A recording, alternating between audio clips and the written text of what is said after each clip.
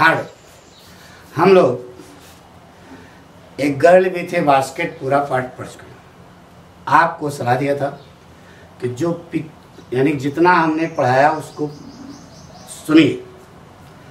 देखो बेटा, आपको दो चीज़ें आनी चाहिए, बोलना और लिखना। तो बोलना तो आएगा जितना ज़्यादा से ज़्यादा सुनोगे। अभी हम कह रहे हैं रेडियो सुनो, तो तुम्हारा अंग्रेजी में न्यूज़ वगैरह सुनो, तो आपको जो है टाइम ही नहीं, ठीक है। तो आएगी ये कैसे, यही है विषय है, कैसे आएगा, आने का आपको बोलना कैसे है, उसके लिए हम आपको बता जा रहे हैं बेटा। पूरा पाठ हम पढ़ के ध्यान सुनो। और आप लोगों को सलाह दिया था कि रिवीजन कर लेना पूरा, केवल सुनना है बेटा, ठीक है। ध्यान सुनो, पूरा पाठ बोलने जा रहे हैं। अब हिंदी नहीं बोलेंगे, सीधे अंग्रेजी बोलेंगे, ठीक है। ध्यान सुनो बेटा। The lesson a girl with A basket has been written by William C. Douglas, who was a judge in the Supreme Court of America. Indian history has been written not only in golden letters but also in black letters. It was the black period of Indian history when Mughal Sultanate Hindustan was divided in between India and Pakistan. After partition, William C. Douglas, who was a judge in the Supreme Court of America, came to India in 1950 so that he might know the feelings of Indians. First of all, the writer came to New Delhi. Living at one place in New Delhi, he was not in position to know the feelings of Indians. It means he had to make a tour all over India. The writer William C. Douglas left New Delhi and started for the Himalayas. By train he had to go to Bareilly. Afterwards, by car he had to go to Rani Khet. In those days, Rani Khet was famous as an old British Army hill station which was situated 6,000 feet above from sea level. Before the hill station, there is 120-mile area which is covered with snow, that is called the Himalayas. The train by which the writer was travelling was a passenger train because it used to stop at each and every station lying on the way. At every stoppage, opening the door of his compartment, the writer walked the platform so that he might know the feelings of Indians. On his way, the writer saw that the platforms were covered with people, Sikhs, Muslims, Hindus, soldiers, merchants, priests, porters, beggars, hawkers, etc. There were neither shoes nor sandals in their feet. They had put on kurta and dhoti of white color. Since the writer was an American, he did not know Hindi language, so he was in need of a man who could speak English. The writer asked 3 men in the compartment, but they did not know English. When he asked 4th one, so he had little knowledge of English. The writer began to talk with him about worldly activities. Afterwards, they discussed the headlines which were published in the newspaper on that day. In this way, talking with the man in the compartment, the writer William C. Douglas was trying his best to know the feelings of Indians, and he was checking the behavior of the officers towards the public. On his way, the writer saw that it was one of the richest agricultural areas of India through which he was traveling, because that was the plain of the Upper Ganga river, which is situated 1,000 feet above from sea level, but it is a tropical area. On his way, the writer saw that the sand of the river Ganga was of brown color. By chance, in those days, there was flood in the river Ganga, and the flood water of the Ganga was watering thousands of acres of rice. When the writer William C. Douglas threw his eyes towards the north side of the railway, so he came to know that there were a number of forests. In those forests, there was grass. The height of grass was not less than that of man's head. Everywhere there was a routine of grass.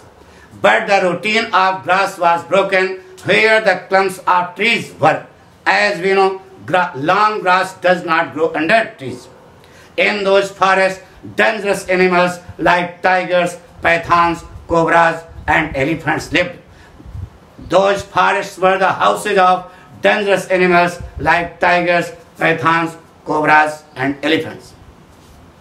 On his way, the writer saw that everywhere there was flat land. That flat land was running towards the sky.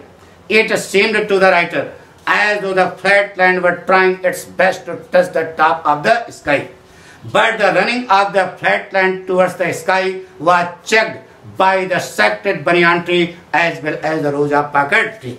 Since the writer was an American, he did not know about the banyan tree and the Parker tree. So he compares those trees to that of his own country. According to the writer, the shape of those trees was like that of elm because their stems were strong and twisted. On his way, the writer saw that hot and humid wind was blowing from the southwest. Hot and humid wind was getting intense into the compartment of the train by which the writer was traveling. On his way, the writer saw monkeys. Among those monkeys, there were some mother monkeys. Those mother monkeys were clinging their babies with their chests. Clinging their babies with their chests, they were climbing up the trees and they were swinging up the branches of the trees at the platform as though they were hungry. On his way, the writer saw villages. In those villages, there were houses. In those houses, there were walls.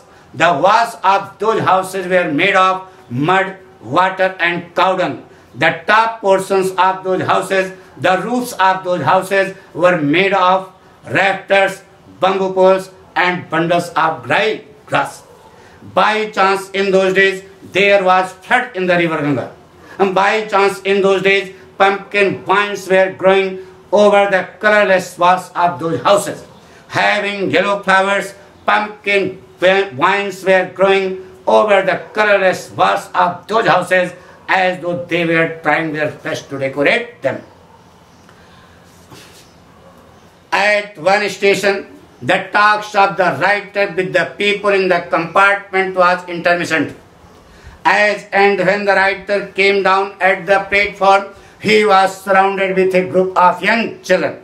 Those children were selling baskets. Those baskets were made of reed in simple design and pattern by hand. Holding their baskets in their hand high, the children were shouting their words. Since the writer was an American, he did not know what the children were crying.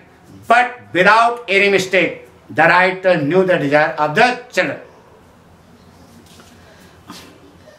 Indian history has been written not only in golden letters but also in black letters.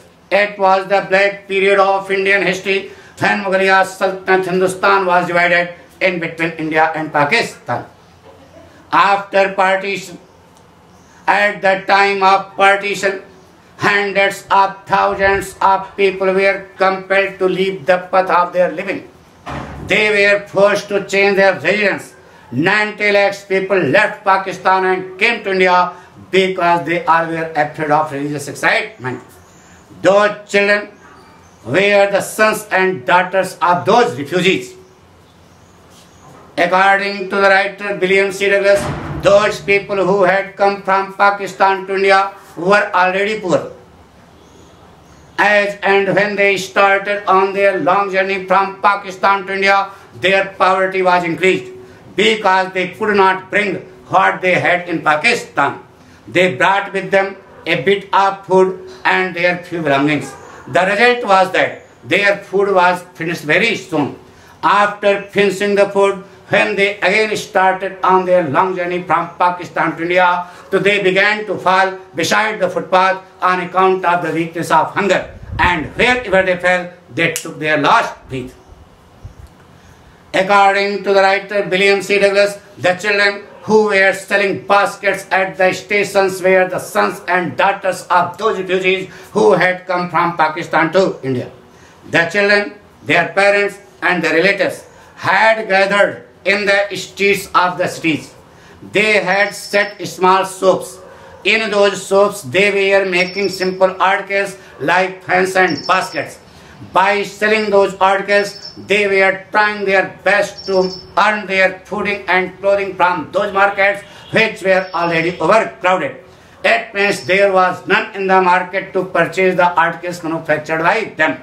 The result was that their condition was very poor. So they lived in the sheds of cloth and grass that were lined in the streets of the cities.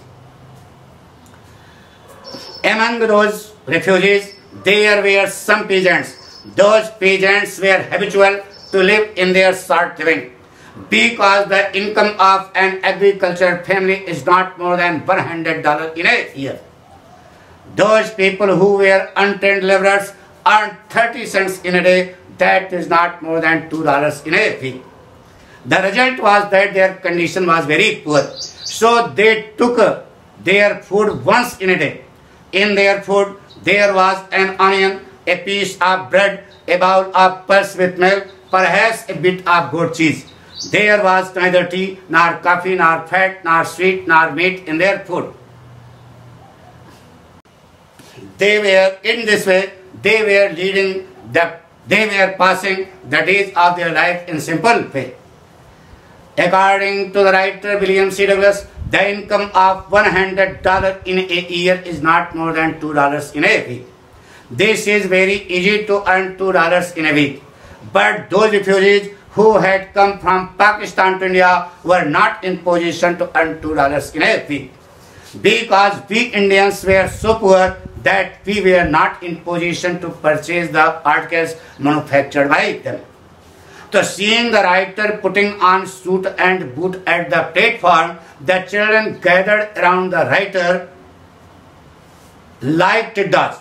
As a group of tiddas destroys the greenery of a crop, in the same way the children gathered around the writer to remove the greenery of his pocket. In the eyes of the children, the writer was the best market wherein they wanted to sell their articles. The writer, who was surrounded with the refugee children at the platform, was compelled to purchase a number of articles from them. He bought a tiny basket, a fruit basket, a sewing basket, a waste paper basket, and few fans. But he had not spent more than 50 cents. So by spending less than 50 cents, the writer William C. Douglas purchased a number of articles from those refugee children. The arms of the writer were full of those articles which he had purchased from those refugee children. Yet, shouting their words, the children were increasing the mob around the writer. The writer, who was surrounded with the refugee children at the platform, was like a prisoner who was not in position to march a step. In the meantime, an incident took place. The writer William C. Douglas saw a beautiful refugee girl of 9 years old standing just before him. Among those refugee children, she was the most hardworking, laborious, and eager fulfiller. She had a lovely basket with handle in her hand. She wanted to sell her basket on that day at any cost, because if she failed to sell her basket on that day, so she as well as her family members would die from starvation. She wanted to sell her basket for 1.5 rupee or about 30 cents. She was the earnest pleader. Standing just before the writer, she was pleading, begging and requesting him to purchase her basket. In the meantime, the writer read her face and came to know that there were drops of tears in her beautiful eyes. So seeing the drops of tears coming out from the beautiful eyes of the refugee girl, the writer William C. Douglas decided to help her at any cost, because her begging tone was so sweet that it could melt any stony heart.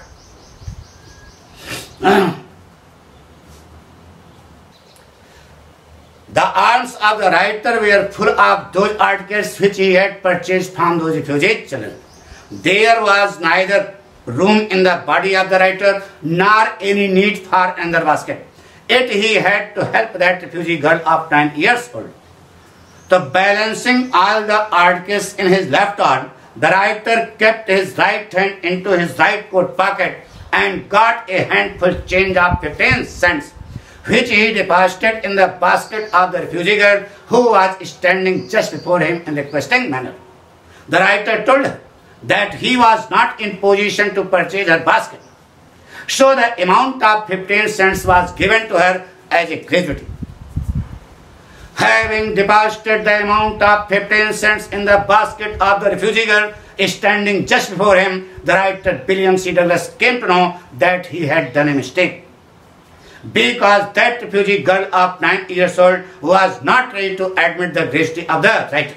In spite of putting on torn clothes and standing on the edge of starvation, that refugee girl of 9 years old refused the gratuity of the writer. She raised her chin, looked into the basket, and like a grand Indian lady, she kept out the money from the basket and threw at the face of the writer. In a mute voice, she warned the writer that she was not begging but selling her basket. This grand act of the refugee girl owned the heart of the writer William C. Douglas. But there was no way for him to help her, because she was not ready to admit the gratuity given by him.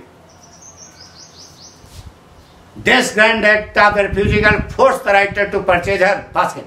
The writer bought her basket for 30 cents.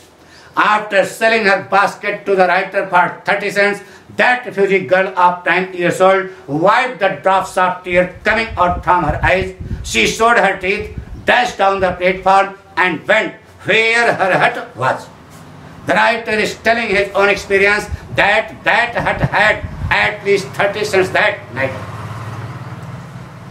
The writer William C. Douglas was very much impressed with that refugee girl of 9 years old. So he told this story to the contemporary Prime Minister Pandit Jawaharlal Nehru. He told him that that was the reason under which he had fallen in love with India. And another, Indian history has been written not only in golden letters but also in black letters. It was the black period of Indian history when Mughal Sultanate Hindustan was divided in between India and Pakistan. After partition, William C. Douglas came to India in 1950 so that he might know the feelings of Indians. During his tour, William C. Douglas saw the people, whether they lived in the villages or they worked in the high offices. He read their feelings and came to know that they all were proud of their citizenship. They had a lively sense for their decency and self-respectability. They all were ready to sacrifice their life on the altar of freedom. Among those refugees, among those Indians, there was a beautiful refugee girl of 9 years old who impressed the heart of the writer William C. Douglas. Though she was born in bad locality and poverty, yet that refugee girl of 9 years old touched the soft heart of the writer William C. Douglas. In spite of being uneducated in both grammar and manner, that refugee girl of 9 years old owned the heart of the judge. And the writer William C. Douglas saw a living statue of Bharat Mata in that refugee girl of 9 years old. जिसको न निज गौरव तथा निज देश का अभिमान है, वह नर नहीं नर प्रश्न रहा है और मृतक समान। ठीक है, आ गया पूरा पाठशाला में, यही हमने पढ़ाया अभी तक। ठीक है, अब कल से हम लोग पोएट्री पढ़ेंगे। पाठ का नाम है the true beauty. Thank you. Okay.